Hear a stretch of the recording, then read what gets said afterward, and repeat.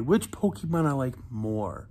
Ho-Oh, Eternal, you know, you look at Ho-Oh and you give, you know, the wish thing and all that theory with Ash being 10. Or Celebi, time travel. Although I'll always be a Ho-Oh guy, Celebi is pretty cool. Yes, this is my review to Pokemon 4Ever. Remember when I said it was fine? I rewatched it just for this review. I love it. I love this more than... I love 2000. I like 2000, but I like this more than 2000 in my opinion. I thought this was cool. I thought this was really, really cool. We get to see more of...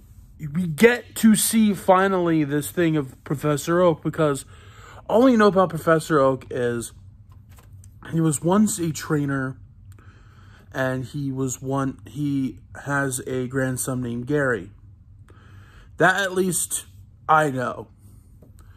We actually get to know that, spoiler alert, this kid named there's this mysterious kid named Sammy, or Samuel, whatever.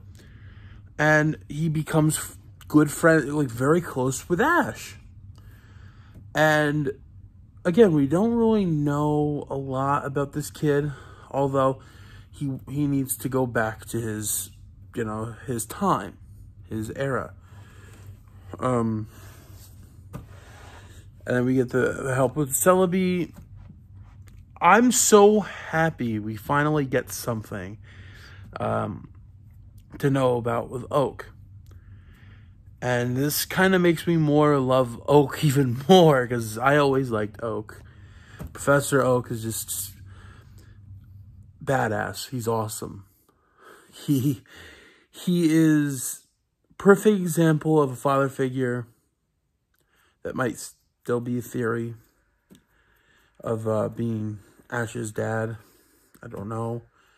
I like how he watches over Ash's Pokemon. If it's Tracy going, Muck is...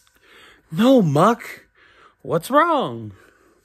Muck is trying to get in. He's trying to play with you.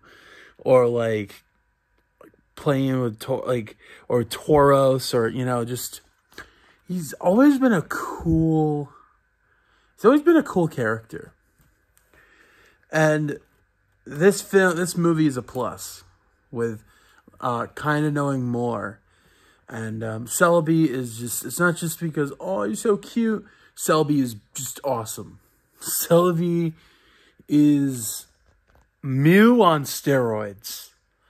Mew on steroids is badass. I like that. But great film. It's not my favorite. 3 is still my favorite, but it's pretty great.